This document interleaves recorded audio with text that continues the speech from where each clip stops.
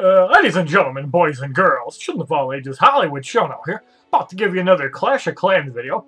And in this video we show off the 2-star attack by HollywoodShono against number 2 Pat07, which is pretty much a maxed Town Hall 10, except for the heroes that are 15 and 16, and obviously does not have max out walls, but he still has decent level 9 and 10 walls, and as you see by the war result, we ended up getting 60% on the base.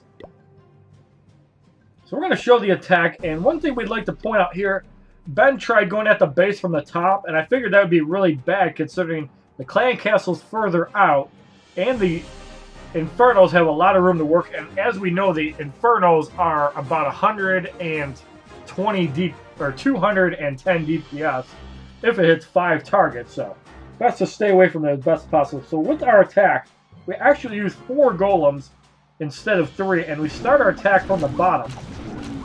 And I think that hounds are more annoying than dragons. Wizards can do their job too, but they're easily able to be dealt with poison spells. So as you see here, Rage Spell down to deal with the dragon.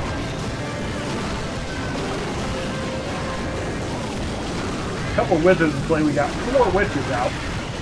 Dragon trying to go after Golem and gets quickly taken out. So right here we're at 21%. We have 1 freeze available for this Inferno here. And we have a heal spell available, which is very important for getting in the core. We still have 4 wall breakers.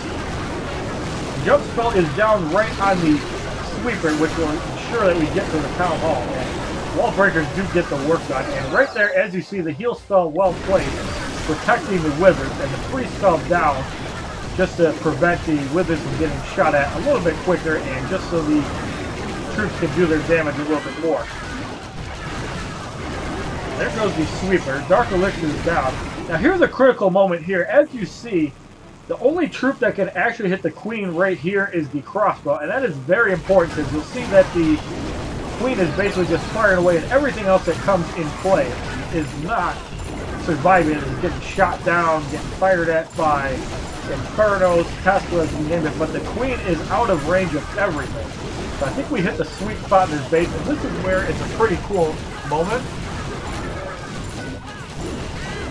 Because the queen basically has free reign. We're already well into 50%. 1 golem is kind of just doing nothing. Actually, I think 2 golems are doing nothing. That's where wall breakers would have came in handy for a little extra percentage points, but it really doesn't matter. We got the 2-star on a decent Town Hall attack, going away from the Teslas and Infernos, actually picking up that crucial 2-star, which ensured that we ended up getting the draw instead of the tie, which was unfortunate.